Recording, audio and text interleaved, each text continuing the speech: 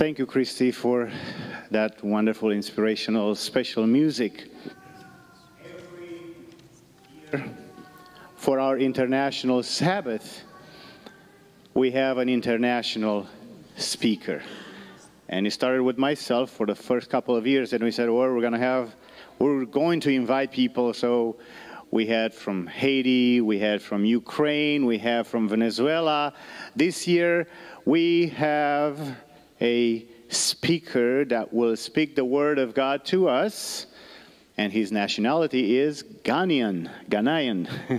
We have a big representation in our church from that part of the world, and we're glad to have with us Brother Kofi Twumasi, right?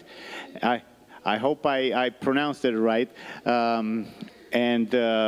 He comes to us from the city of Columbus, Ohio, where he is a lay speaker evangelist, and in his marketplace he professions as a lawyer. And we're glad to have you with us. Glad that you came, and we're looking forward to God to speak through us to you. Yeah, thank you.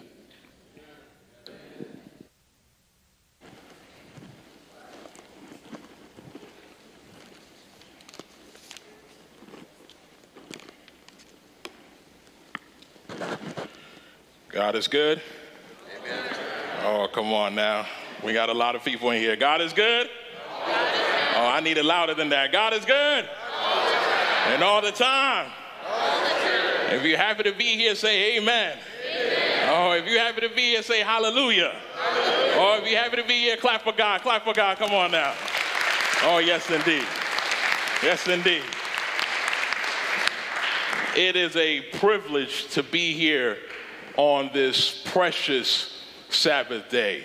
I want to thank the leadership, Pastor Marius. I want to thank Elder Roxon and the family.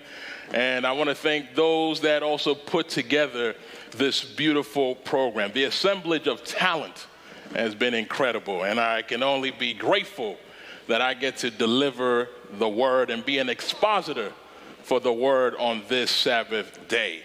I'm a bit biased. I am from Ghana, so I love all the cultures here, but come on now, there's something about Ghana. Where are my Ghana people at? Where are my Ghana? Yeah. All right. Well, nonetheless, I'm happy to worship in the midst of the different cultures that are assembled here on this Sabbath day. For today, my message is titled, Beyond Symbols. Beyond Symbols. I believe the message or the declamation that I'm going to furnish to you all on this Sabbath day is going to help us look beyond the symbols of our culture, the symbols that nestle within our heritage, the symbols that are part of our mores, and how we can look beyond that and truly unify the times that we're in. So for today's message, I really want you to pay close attention. And I really want you to absorb and imbibe the message. I want us to look closely on this day of cultural grandeur, on this day of cultural commemoration, what it means to look beyond the symbols of a culture. But before I begin the message today, as Pastor rightfully introduced, and Pastor, you almost had my last name right. You almost did. It's all right. I forgive you. But on this day, I want to share something with you all because I believe it's befitting on this International Day. So, as Pastor rightfully said, right, I go between the two worlds of being a lawyer and also a lay evangelist. So I want to share just a minute or two before I go into my message about a ministry that I am a part of. And this ministry is called, and I just want to share about 1 or 2 minutes, maybe some of you might be interested, a ministry called Mission Driven Purpose. Matter of fact, we started this organization 11 years ago. And 11 years ago, young. I was going into Walla Walla University, Adventist institution. I said to myself, how can I engage in cross-cultural missions?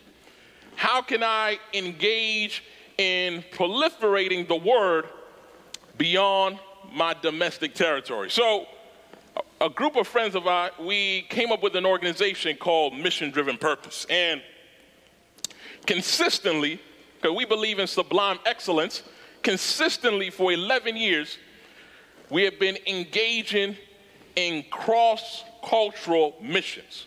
Now, I want to just share a little bit with you about what we do. So we believe in the paradigm of Jesus, of healing, teaching, and preaching, those three facets. And with those three facets, with our organization that we started 11 years ago and we've been consistently engaging in, over those years, one of the main facets that we wanted to engage in was leadership. We believe that transformed leaders transform society, right? It's not enough to just be a manager, but you must transform into a leader. So over those 11 years, we wanted to ensure that we train persons to become leaders. So where has our organization taken us? It's taken us to, of course, where I come from, Ghana, but it's also taken us to Kenya. Do I have some Kenyans in the house? Any Kenyans in the house? No Kenyans in the house? It's also taken us to Malawi. Any Malawians in the house? Any Malawians? Any Malawians? It's taken us to a couple of different places. And of course, domestically here, we've also done some work in Texas as well. But one of the things that we've done is that we've been able to train leaders, about 634 in the past 11 years. Not only that, when we go into these communities, we have been able to construct water wells. Amen. So over the years, we have been able to construct 7 water wells for the different communities that we have been ministering in. Not only that, over those years as well, my clicker. If you could hit the next one for me, please. But over these years, we've also been able to construct or sponsor 3 church buildings. We want to ensure that there are areas in this world where they don't have an edifice like the one here. We want to ensure that they have places to worship. Not only that, over those years as well, we have also been able to distribute Bibles, about 836. We want to ensure that persons who are newly converts into the Word are equipped with the sword. Not only that, we've also been able to engage in food distribution over the years, and those are the amount of people that we've been able to serve. Then we have also been able to do giveaways, whether it's school supplies, whether it's food items, all kinds of items we've been able to give away. As you can see, there's someone there is receiving a chicken during the Christmas time in Ghana. So we have been able to utilize our efforts to heal the world. If you keep going for me, please. And then, of course, one of the prime areas that we have been able to engage in is conducting 27 evangelistic campaigns over a span of 11 years. And over those 11 years, we've been able to baptize 3,786. Amen. And this was actually a recent missional odyssey that we did in Ghana. We actually partnered up with our flagship Adventist channel, Hope TV branch in Ghana. And we were able to do this for the entire country of Ghana.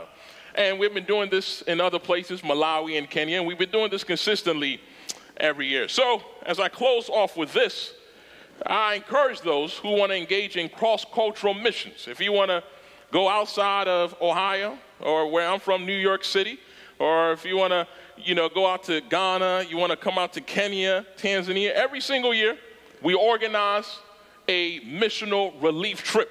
So if you ever want to experience for about 1 week a cross-cultural experience, then I beseech you to look to our organization, Mission Driven Purpose. And you can connect with us. I'm also going to be here after the message as well, if you also want to get some information as well. And you can always look us up if there's something that you're interested in. If you want to go outside and do something daring, something bold, then you can join us for our annual relief trip. So I just wanted to share that with you all on this day of cultural celebration. Beyond symbols. Let's pray. Heavenly Father, as we're about to engage in the word, I pray that, Lord, may you give us the discerning spirit and enable us to understand what it means to look beyond the symbols of our culture and truly be proactive for your mission. We pray this in your precious holy name. Amen. Beyond symbols. The thesis for my message on this day of cultural celebration is fairly simple. It's that beyond the symbols, beyond the cultural mores, beyond the cultural heritages, we must look beyond our cultural uniqueness and practice tangible deeds that unify and transcend the social culture of our times. Say that one more time. Beyond the symbols of a culture, beyond the cultural mores, beyond the cultural heritages, our cultural singularity must yield in us an ethos of tangible deeds that transforms and transcends the social culture of our times. Beyond symbols must be seated in our minds and our hearts that while we may cherish and relish these symbols, we must look beyond these symbols and say to ourselves, how are we going to unify this world with our cultural uniqueness? Beyond the monuments that we cherish within our cultures, we need a seed within our minds and our hearts, looking beyond those monuments and saying to ourselves, how can we utilize our uniqueness not to divide this world, but to unify this world beyond the festivities of your culture, my culture, beyond the festivities, beyond the music. We must penetrate, we must introspectively discern how we can exercise substantive deeds to transform and transcend this cultural milieu that we nestle ourselves in. The text that I'm going to utilize as a foundation to help us discern what it means to look beyond the symbols of a culture, we're going to look in the book of Galatians. And I want to be a faithful expositor and exegete this text properly. Going to go through Galatians because in the text that we're about to go through, there's a lot of parallelism as to the do's and don'ts with our cultural uniqueness. Because beyond this costume, beyond my name, beyond the facets of a culture, how do we truly exercise and engage in substantive deeds? So in Galatians 2, verse 11, the text introduces a dilemma. In Galatians chapter 2, in this pericope, we're introduced to the gospel globetrotter and world-renowned evangelist, Paul. And in this text, we find that Paul has come to the city of Antioch. And I want us to discern carefully, because when Paul came to this city of Antioch, I'm biased, I'm from Ghana, but also from New York City as well, so I'll liken it to New York City. Antioch was a major city, a city with a booming culture, a city with a vibrant culture, radiant. Antioch was radiant, and Christianity was permeating throughout Antioch. the dilemma was, though Christianity was permeating within this region of the Roman Empire, there is a dilemma. Because we have the Christians, the Jewish sect of Christians, and we have the Gentiles. So we have a division within this great city. And let me tell you about this great city, because I'm about to draw a parallelism and apply it to our modern culture. Because what we see here is that in this city, these Jewish Christians wanted to monopolize the Christian faith. They believed that because Jesus, the disciples, and Christianity emerged from their culture, they wanted to hoard it and monopolize Christianity. All right? They believed because their culture is superior, that Christianity emerged from their culture, they wanted to exercise and practice cultural dominance. They wanted to have cultural hierarchy. They wanted to be culturally dominant. They wanted to be culturally superior. Let me draw it to our modern times.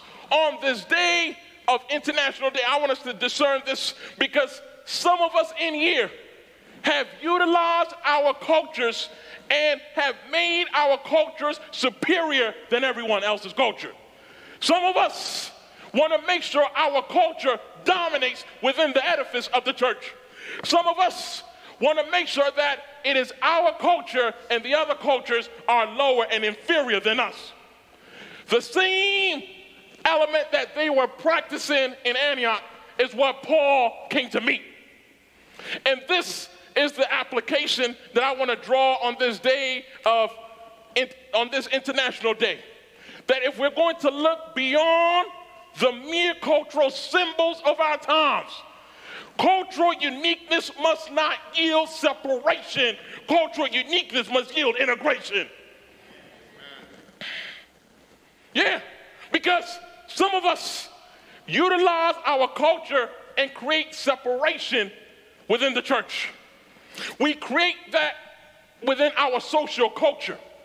But if we're going to look beyond the outfits that we have on today, we're going to look beyond the flags that we have raised up here, we must discern to ourselves that our cultural uniqueness must not yield separation. It's yield integration. Now, if we're going to unify this world, this can't be a divided church. Can't be a divided church. If we want to win and unify and transcend our social culture, we need to integrate. Go back for me real quick, please. Let me illustrate this. Integration and what we mean when we win, when we integrate. So, after my first year of undergrad, my brother's a pastor, and he was at Oakwood and I'm at Walla Walla, right? So, we're on opposite sides. So, you know, pastors are clever. So, the holidays was coming around, and I was eager to get back to Queens, New York City. I was eager to get back home, see the family. You know, it's been a long semester. So my brother was heading out on a mission trip. He was going out to Kenya to do a mission trip.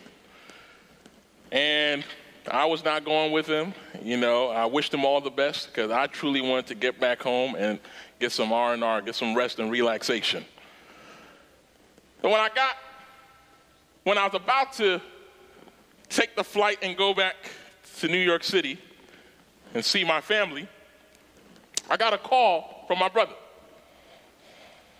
Said, Kofi, This is how pastors always get you. Pastors are clever. He said, Kofi, the Holy Spirit. You know, when they start with that. Watch out now, watch out. I said, oh Lord.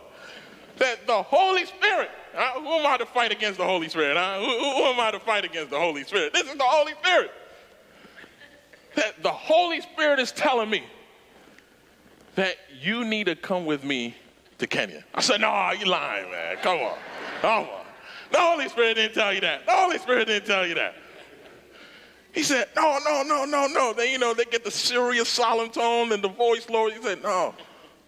The Holy Spirit is telling me that you got to come with me. So I'm thinking about it. I'm like, man, New York, going out to do, God's work is good, but man, I really want some rest. He says, no, man, this is something you need to do, and I want you to also do an evangelistic campaign. Now, I never done an evangelistic campaign. I was like, are you sure? He said, no, the Holy Spirit is telling me. I said, all right. So we ended up traveling to Kenya together. Now, when we got to Kenya, this is where I started to see that I think he set me up. As soon as we arrived, he was doing an evangelistic series, and I was doing an evangelistic series, experience and experience.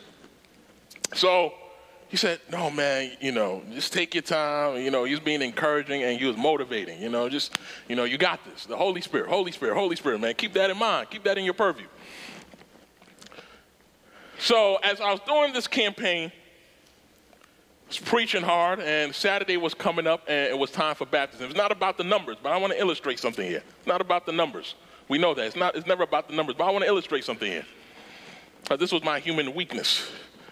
So after preaching the word that week, Saturday, I made the appeal, and only 3 people decided to be baptized on that day. It's a bit discouraging, but I said, all right, it is what it is. My brother said this is something that the Holy Spirit wanted me to do. So we go out to the river where they're doing the baptism. I have my 3 baptismal candidates, and then I see my brother. He's bringing like the whole community, right? The chiefs, everybody. He got everybody. Human weakness, right? Human weakness. I'm like, Kojo, why did you bring me out here? So, again, said the Holy Spirit, it was 2 weeks. So he said, look, this week is going to be the week. So, faithfully expositing the word every single day. Came down to Saturday, final day, only 1 person decided to become baptized. Human weakness, not about the numbers, but human weakness. I want you to follow me. Go down to the pool. Again, this man has the whole kingdom behind him. And I'm saying to myself, nah, the Holy Spirit did not tell you that I should come along. So at that moment, I told my brother Kojo, I said, Kojo, I'm not doing this again. I'm not going to have you utilize the Holy Spirit and manipulate me into coming back again. So we get back home, and life goes on. Life goes on. I said, Kojo, I'm never doing this again. So a year later,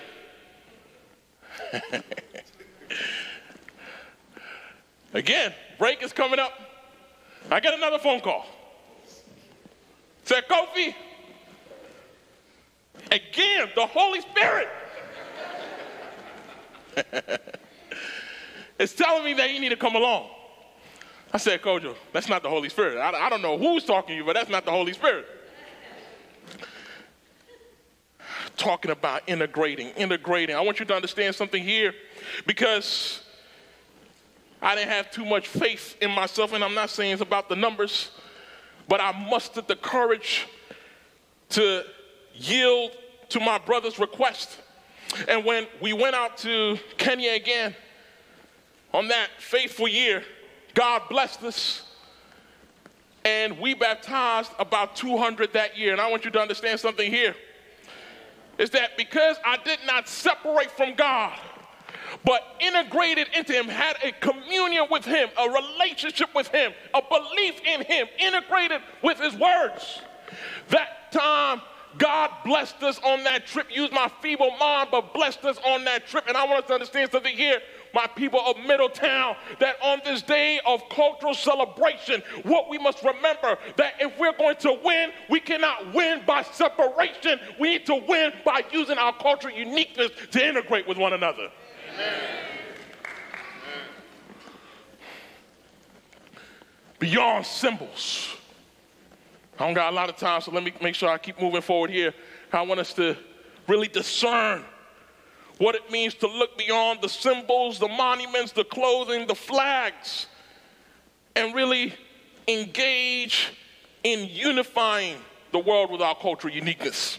So I want to move on here because we see that the Jewish Christians wanted to create a degree of separation. They believed they were all-knowing, all superior, and culturally dominant. So now, there's another group. You see there, I've underlined it, the Gentiles. All right? Not a group per se, but, those who are non-Jewish, broadly speaking. So, what we see here in this specific time period is that the Jewish Christians, some of them were slowly being won over. That we don't have to be culturally dominant. We should be accepting of other cultures into Christianity. But this is what happened here. Though some of them were starting to accept persons who are non-Jewish, this is the dilemma. They believed that these Gentiles had to assimilate into the Jewish culture in order to receive the kingdom of God. Because the text illustrates, and as I'm going to show, is that they believe if the Gentiles did not submit themselves to the customs of the Jewish culture, they weren't fit for the kingdom of God. So now, they move from cultural dominance to cultural assimilation. But what's the problem with cultural assimilation? This is the problem because we're looking beyond symbols. It's because we need to discern that in Christianity, or with God's love, though God, and I'm not saying and I'm not elocuting that God accepts every aspect of all cultures, all the features of every culture, God still honors our uniqueness, but wants our uniqueness still to be distinct but unified together. And this is it here. And this is the application I want to make. Because we need to move from multiculturalism to interculturalism. Let me break it down. Multiculturalism posits that in this church, there are different cultures. And we're worshiping and unifying ourselves together. But then, the next step that we need to take is interculturalism. Interculturalism is where different cultures within a setting are collaborating, communicating, and working with one another. You see, what I have seen in a myriad of places, that you can have a multicultural church with a monolithic worship style. What I've seen is multicultural practices and still a monocultural experience. We need to make a paradigm shift on this Sabbath day. We need to make a paradigm shift that in order for us to move beyond symbols, cultural uniqueness is not about making one culture the standard. Cultural uniqueness is about leveling the playing field for all cultures. Amen? Yeah. Because it's not enough to say we're multicultural, but it's still one dominant form of leadership in the church. It's not enough to say we're multicultural, but there's only one dominant worship style in the church. Beyond mere cultural symbols, our cultural uniqueness must not make one culture the standard that everyone needs to catch up to. See, in the social, in the marketplace, these is what sometimes our social cultural practices. But if the church is going to be the paragons, the standards, what is practiced within the marketplace must not be practiced within the church. It's not about hefting one culture and saying you all need to catch up, you all are inferior. It's about making all of them and leveling the playing field. We need to move from multiculturalism to interculturalism, working together, changing together, making sure it's not just tokenistic leadership, making sure we're valuing all cultures. But let me move to the third aspect. I don't have a lot of time. Let me move to the third aspect here. Because we see in Galatians chapter 2, we see that the Jews had created first a degree of separation and wanted to be culturally dominant. Then we see some that were slowly being converted over and finally gaining the understanding that we can be accepting of other cultures because other cultures are also fit for the kingdom. So what we see here, there's a lot of words there, but it simply says what happened here in Antioch is that you had persons finally understanding what the kingdom is about, that it's not about one culture acquiescing to all the customs of another culture. But this is highly important. Might be small, but it's important. Because though it seems like this church in Antioch is slowly accepting cultures outside of the Jewish faith, we see that Peter, presumably seen as the de facto leader, Peter was engaging with the Gentiles. Ethnic Jew, but engaging with the Gentiles. So he was crossing that barrier. But then we see here in the text that though Peter had no problem crossing the barriers and being accepting of the Gentiles, those who are non-Jewish, when leadership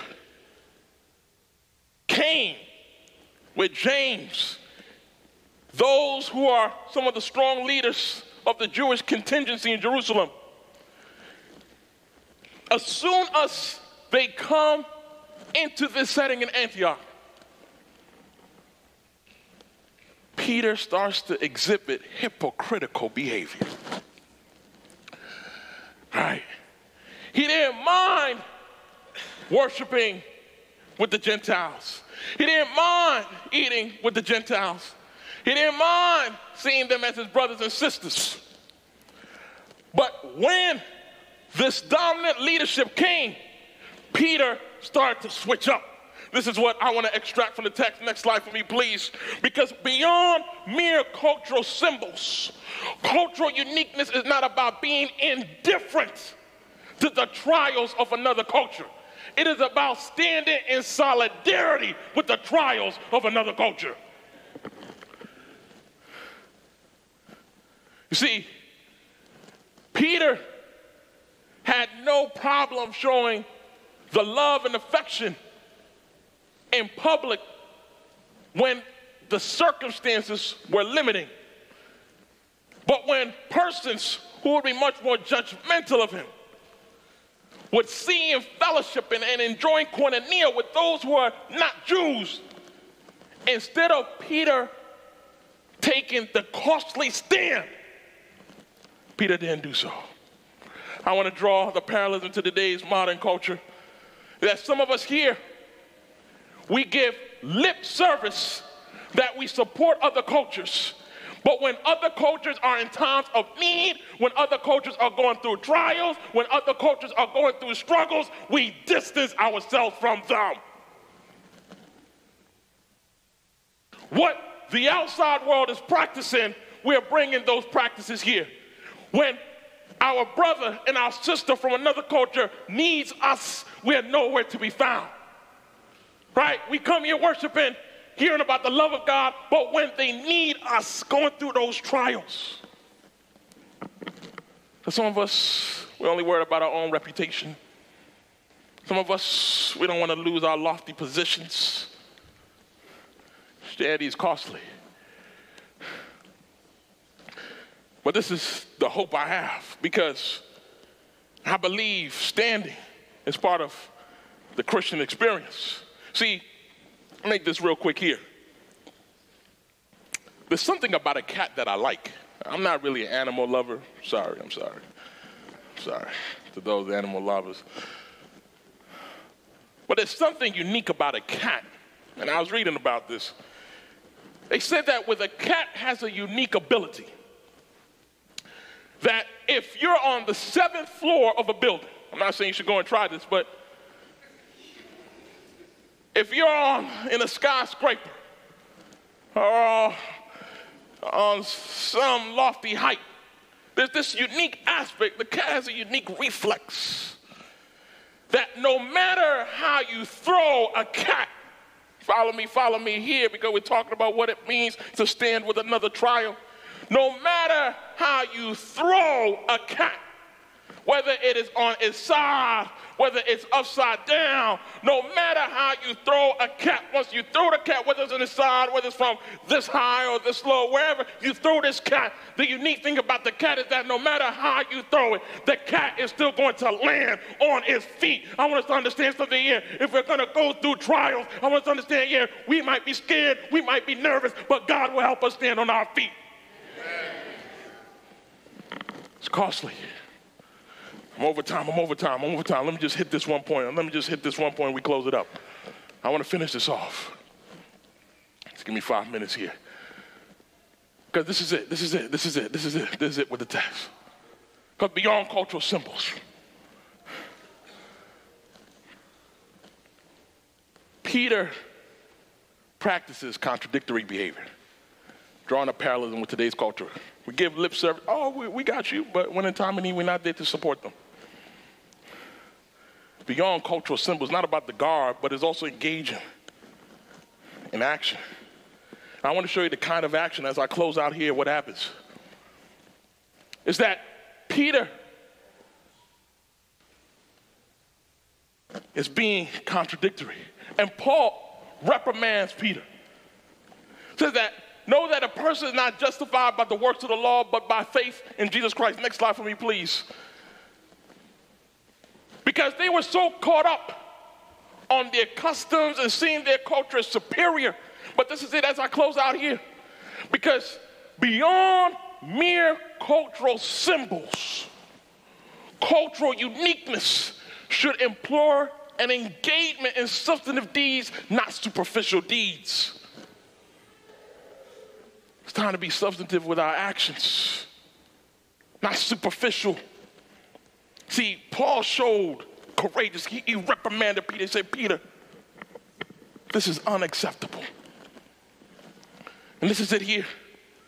Because what Paul was trying to illustrate is that Paul created what we call a paradigm shift, changed their theology at that moment. That whether you're a Jew or not, the kingdom is for you. Amen. Whether you're Ghanaian or Nigerian, the kingdom is for you. Whether you're from Cambodia, Japan, the kingdom is for you. Whether you're from Liberia or you're from Poland, the kingdom is for you. I want us to understand something here, that if we're truly going to go beyond mere symbols, we need to make a cultural shift within our culture. The world out there is divided, but we need to make a cultural shift and show unity within the walls of the church. Amen. It's this time.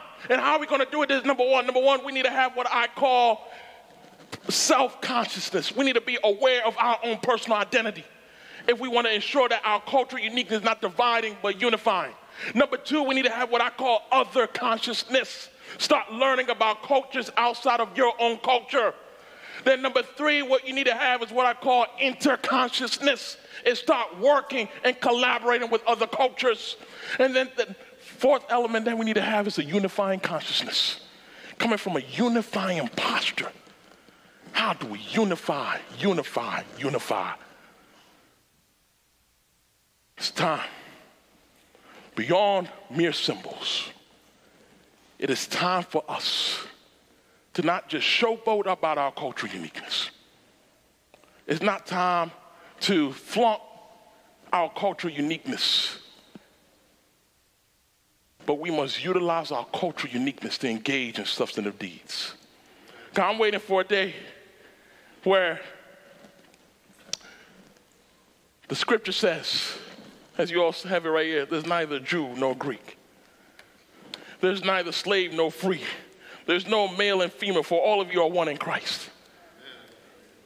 I'm waiting for that moment in time where all of us, as John saw on Patmos, that when he looked up into the sky, he saw a multitude that he could not count. He saw kindreds that he could not count, children that he could not count, cultures that he could not count. I want us to understand here today, if we're going to truly live according to Christ's will, if we're truly going to show a world that is divided that we're unified, we need to look beyond our mere cultural symbols. Utilize our cultural uniqueness, practice substantial deeds, and transcend the world that we live in. May the Lord bless you all. Amen.